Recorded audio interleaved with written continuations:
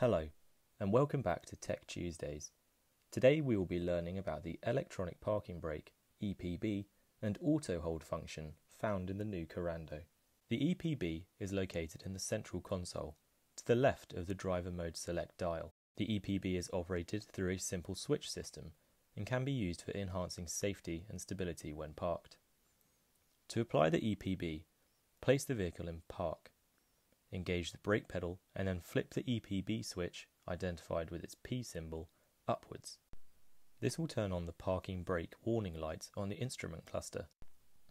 It is identifiable as a red light with the word brake. To release the EPB, depress the brake pedal and press the EPB switch downwards. The parking brake light on the instrument cluster will then turn off and the EPB is released.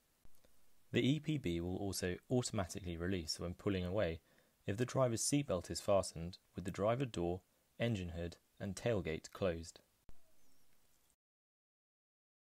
AutoHold. When the AutoHold function is activated, the parking brake is applied automatically, ensuring the vehicle is stationary when stopped. When the accelerator pedal is depressed, the parking brake is released automatically. To activate the AutoHold function, press and hold the AutoHold switch.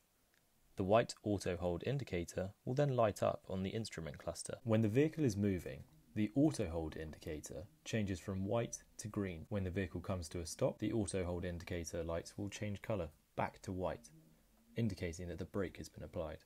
Additional information about the EPB and AutoHold functions, including troubleshooting and safety advice, can be found in the owner's manual of your vehicle.